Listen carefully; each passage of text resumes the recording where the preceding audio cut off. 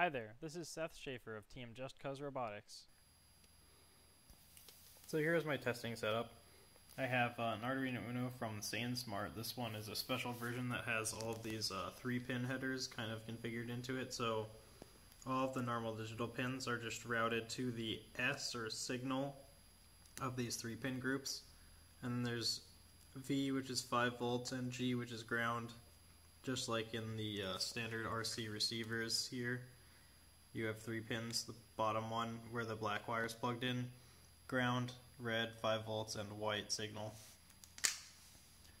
This also happens to have a nice feature where it has a level shifter switch, so you can run it at 3.3 or 5 volts, but I just need 5 volts for the standard RC electronics. So my brushless ESC is here.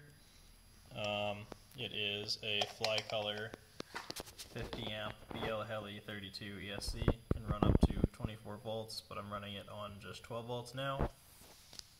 I have a 150 amp power meter, which is just to show the voltage and current usage.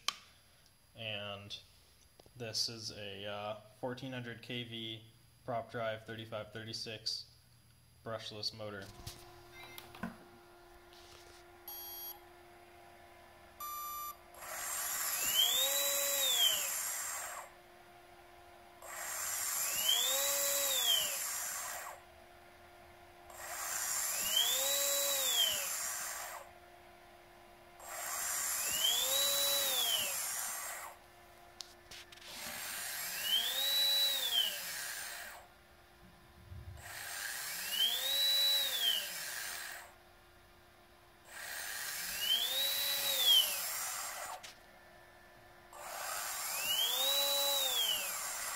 So here I have the receiver hooked up to the Arduino, and I have a standard RC transmitter here.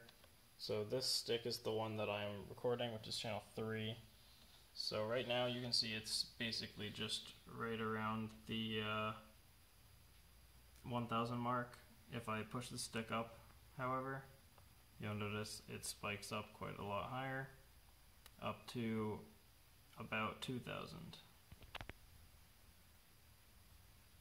And I can move the stick and the display will update pretty much instantaneously. So when I move this stick, the display updates pretty much instantly, just reading with a typical pulse in command.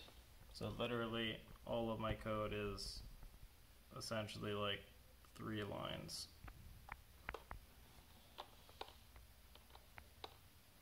And that's just varying between right around 1000 and 2000.